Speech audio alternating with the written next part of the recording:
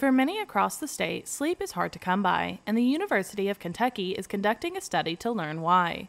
I spoke with REST-KY's project coordinator to learn more. REST-KY is a new research project out of the University of Kentucky, which is funded by the National Institute of Health.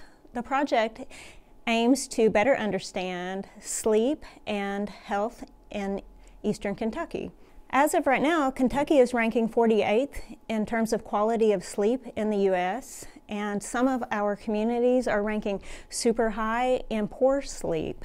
So this study aims to look at the factors as to why people are experiencing poor sleep and hopefully to come up with strategies to help improve sleep and health among our community members. Make your ride one of a kind and see the experts at J&M Custom Auto and Off-Road. It's your customization candy store. Visit jmcustomauto.com and select your make and model. It's that easy. Window tinting, remote starts, leather interiors, sound systems, front and rear bumpers, spray and bed liners, bed covers, wheels and tires, lift kits, step rails, even underglow light kits, and so much more. If you can dream it, we can do it at J&M Custom. The study will observe residents in Adair, Bell, Estill, Jackson, Knott, Letcher, Lincoln, Perry, Pike, Rockcastle, Russell, and Whitley counties. Participants in the study will be compensated up to $685 for their time.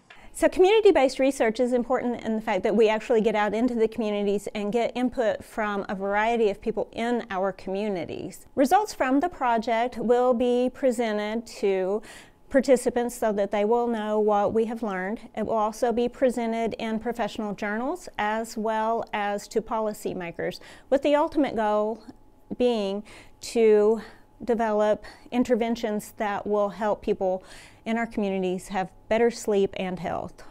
Participants must be 18 years of age or older. For more information or to register for the study, go to restkystudy.com. Reporting for Mountaintop News, I'm Brianna Robinson.